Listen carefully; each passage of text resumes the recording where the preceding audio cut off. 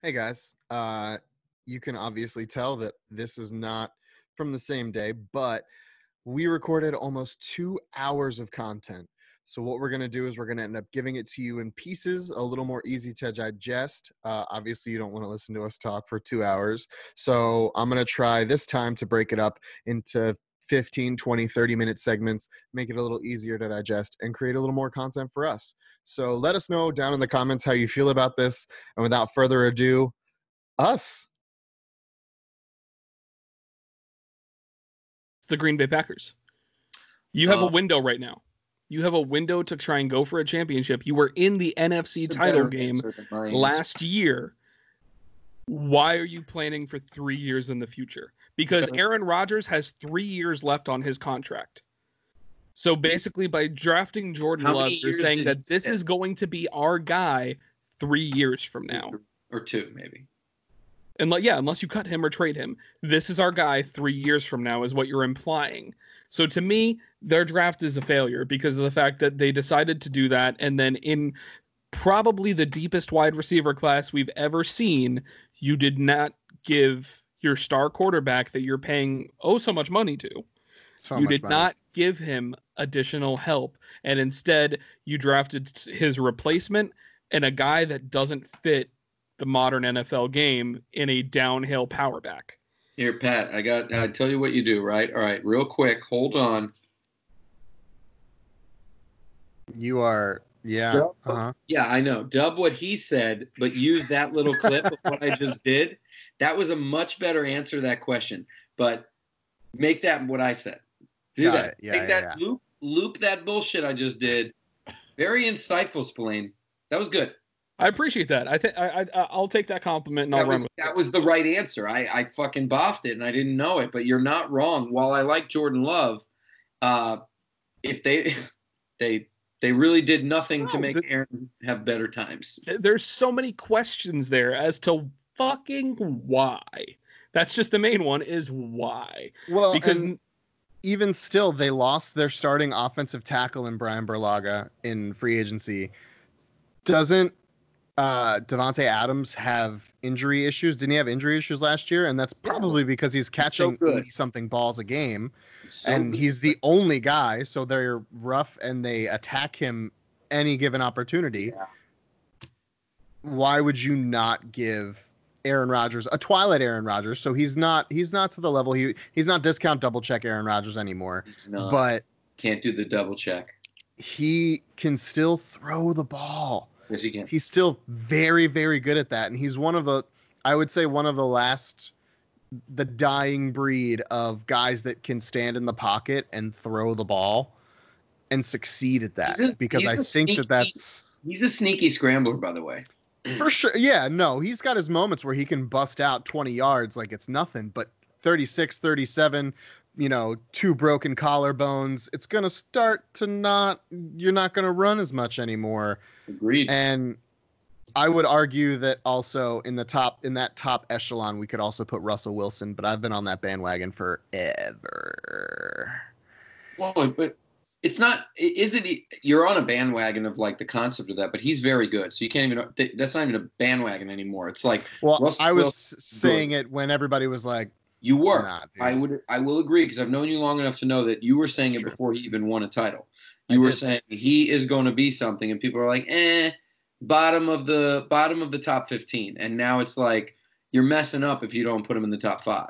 So here's what Green Bay's wide receiver group looks like. Okay. Oh God, you've never. They could be in this chat right now, and we would have no idea. Adams, you don't know who they are. Davante Adams. Yeah. And this is alphabetically. So who's got 7 years of NFL experience? He sure does. Reggie Begelton. Never heard of him. That's not a real person. You haven't either. Tell the truth. They did sign Devin Funchess in the. I've heard of him. Who's got 6 years of NFL experience, but everyone else has under 3 years experience. I would argue Devin Funchess is a career underachiever. Yeah, he was drafted in the second round and supposed to be the next Steve Smith for Cam Newton, and he couldn't hold Steve Smith's jockstrap. Nope. And so Steve Smith is our height, Pat. Steve Smith is not a tall guy. Devin Funchess sucks. He's like 6'3". We got Jake Kummerow. Nope. White That's with a not a beard. person. That's what a guy he looks like. That Alan sounds right. Lazard. Darius Shepard. Forgive me for mispronouncing this, because I know you're listening right now. Equinemius St. Brown. Daryl Stewart. Malik Taylor, and Marquez Valdez Scantling. I have a real favor to ask of you, Pat. This is a big ask, but no, I'll make it up to you. Just from when he started with your question of who had the worst draft, cut my part because I had a bad answer. From his to now, I need that clip to send to David because he loves the Packers. I swear to God, just that 4 minutes, because what he said is so true. And then you listing these terrible fucking people no one's heard of. You can even keep this in there because fucking David keep it in there. Is going to suck. They are not going to win that division. He's got to figure out as a Packers fan, right? So David's a Packer fan. There's a lot of Packer fans. They're going to have to figure out, do I still like this team or did I only like them because of Aaron Rodgers for a while and Brett Favre? Like, what made me like this team? They make terrible decisions. We won because we had two of the best quarterbacks in the whole NFL. In the whole 50 years, we got two of the best, and we won because of it. Are we terrible at picking talent? So I have a hot take that I just in this you've enlightened me, and it's about the Green Bay Packers. So I'm also going to leave this in. And David, I want you to know that I'm talking directly to you. Yeah, I don't know you, David, but take it. Aaron Rodgers fucking hates Green Bay. I think he does. And you know what? You know what started this for Aaron Rodgers? And I'm gonna say that he was a big Packer. He was about it. He was living the life. When you cut Jordy Nelson, he got so upset. He made the decision in his heart that he doesn't give a fuck about Green Bay. He said, I'm going to take all of their money, all the people's money, because that's the team that's owned by the people. Yeah. He's like, fuck Green Bay. I'm taking every dollar from these humans, not a rich owner, but these regular folks. I'm going to take that money. I'm going to take that to L.A., fuck all the hot bitches with my $240 million that I took from the residents of Green Bay, Wisconsin. See you later. No, he 100%. I think Aaron Rodgers probably hates the city of Green Bay as much as he hates his family because he doesn't even call them. And he hates his fucking bro. That's true. And I will say this, David, I hope that we do a white elephant in the next couple of years because I will buy you an Aaron Rodgers Minnesota Vikings jersey because it's going to happen. I'm calling it now. I'm actually going to call where I think he's really going to play.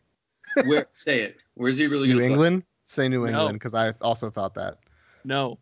He is going to get traded to the San Francisco 49ers. They're going to ditch Garoppolo and run that Kyle Shanahan offense on the West Coast. I don't think they're going to do that. Bold take. I think Shanahan loves Jimmy G. Wait a minute. Did Spillane just bring up a legit talking point, though, that's worthy of like a couple minutes? Yeah. What is Aaron Rodgers worth on the trade market? That's interesting, isn't it? Like, what do you have to give to get a guy that's we are saying Twilight, but Twilight is different now, right? Brady won a title in his 40s. Breeze has been relevant in his 40s. Rodgers, I think, is 37. What is 36. He worth? What is he worth? Pat, you haven't answered. You've been the giver. What do you think? I think that's tough. It depends on how this trade is going down. If Aaron Rodgers is demanding a trade out of Green Bay, he's worth dick because teams will realize they don't have to give up anything to get him. Right.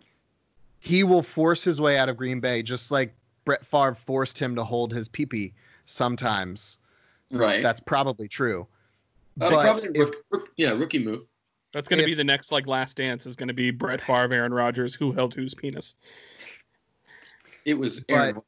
If Green Bay is tired and Matt LaFleur is tired of the Aaron Rodgers, I think you go in with an ask of 2 first-round picks plus. I think you need at least 2 first rounds. And then what else you got? What wide receiver is your number 3 right now, but could be your number 1? Who's a tight end on your team that's athletic that we could like? Who's a left tackle, right tackle? I think you get other building blocks around that, but it's got to start with 2 firsts for me. I think it's at least one first, possibly a first and a second. But this is the thing about it is, if Green Bay is smart, which I'm going to go ahead and say that their front office is not, based on how things have been going. Sorry, David, right? That's who we're talking to, David? David. No, he got cut from this point.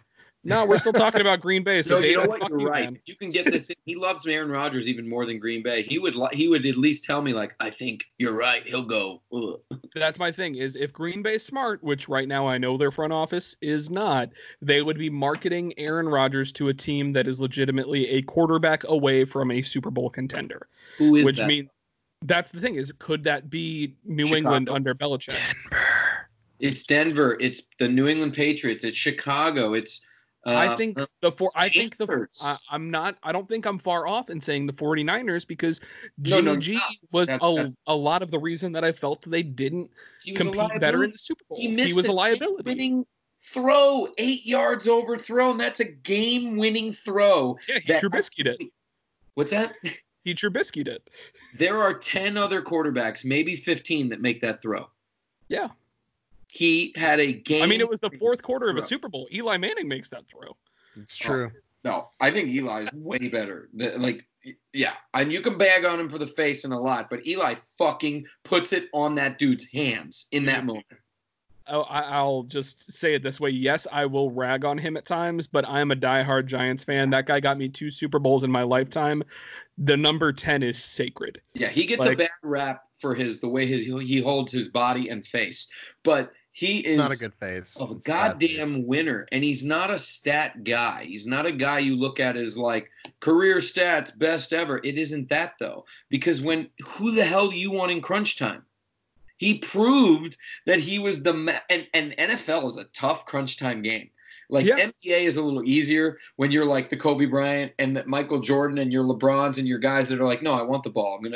NFL's a little different. There's a lot of fucking guys on the field. There's a lot of dudes running around. Eli's the one. Aaron Rodgers going to another team is definitely happening in our lifetime. And I think he originated with a chip on his shoulder when he came into the league. He will bring that back, and he could be the second one to lead a team. Other guys have gotten it as backups, but he could be the second one after Peyton to win a title if Brady doesn't get it in Tampa Bay. Yeah. So what would your trade package look like, Craig? Let's say Green Bay is taking offers. You're GM of a team. What are you willing to give up for Aaron Rodgers at this point, at 36 years old? It would probably be you were saying 2 firsts and a player. I think Green Bay wants that, right? But teams are going to play hardball knowing that he wants out of there. But he is under a 3-year deal, so you could argue if you thought you could win today, that is a correct trade for your fan base. That is a title giving or at least a playoff getting. Like the Panthers is the one I shouted out because they have such a dynamic running back, and a defense that's relevant and struggles because Cam couldn't move the ball right. And you guys mentioned the 49ers were literally one catch away from winning, so you put a better quarterback in. I don't know if the numbers make sense for them because those first-round picks aren't as valuable to the Green Bay Packers. But if LaFleur, and I don't know the GM, if they're really thinking, we took Jordan Love because we think he's the future, wouldn't they need some extra first-round picks to build around him? So that's the weird wrinkle that makes this interesting of like, if it's I think it's closer to what Mike said, a first, either a 2 and a 3, and then a guy, right? You unload a contract. The team that's giving up the picks gets to release a heavy contract because they're taking on a massive. They're taking on the highest paid player in the league. So it's either, I think it's him and then Khalil Mack, or maybe it's Khalil Mack and then him or something. Yeah. So you package it with, you call teams, if you're LaFleur, it's not LaFleur, it's the GM guy. If you're Guttenhurst. Yeah. It's a bad name. Kunst. Guy going to lose his job in the near future if he doesn't make this fucking deal. Like, you're calling and you're saying it's only going to cost you, you're going to release all this debt load. And you give me what you got for the first round, maybe this year and the year after, second round, but you got Aaron Rodgers. Go win. And that's why I think it's 2 firsts. I think the name Aaron Rodgers carries so much weight, you're going to have to give up 2 firsts in order to shake the foundation. And I think it's going to be if it's not Aaron demanding a trade out, because if he demands a trade out, I think the Packers are going to have to take like a 3rd round pick and whoever the fuck is their 5th wide receiver, because they don't even know. So the other team's just going to trade them back. That GM should be making calls of other GMs he knows and say, hey, we ain't winning shit this year. Look at my wide receiver core. You haven't heard of 7 of them. Mike Spillane on the Drunk Drawer podcast just listed them. Nobody's heard of them. Take this man off our hands. Give us your next 2 and this guy that's costing you 18 who shouldn't be. Like, that makes sense. I just don't know if it gets done, but LaFleur is certainly representing that he wants that move. And this is my thing is you look at what kind of, granted he had free agency on his side with Peyton, and so did Tom, but you kind of look at them, they went where they wanted to go. Tom Brady probably could have gotten more money if Cincinnati just threw $40 million at him. Like, if Cincinnati threw $40 million, they could have, but he didn't want to play in Cincinnati. He'd rather play in Tampa. Oh, he's going to like Tampa. I'm going to tell you right now, I think Rodgers just wants to go back to California. He's a California kid. He wants to go play on the coast. I just think he's got a lot of teams, and they're going to figure that out. That's my thing is, where does he go? That's why I think San Francisco makes the most sense. Chargers. Because the Chargers would have made sense if they didn't draft Justin Herbert. If they didn't draft Justin Herbert. I think they would eject him immediately but for... Is it a better looking trade for the Packers? You get the Chargers next 2 years, and then their biggest contract. Aaron playing teaches Herbert. So now you've got the now and the then. And your picks are valuable, so Green Bay feels like they're never going to win. We're going to ship them this disgruntled guy.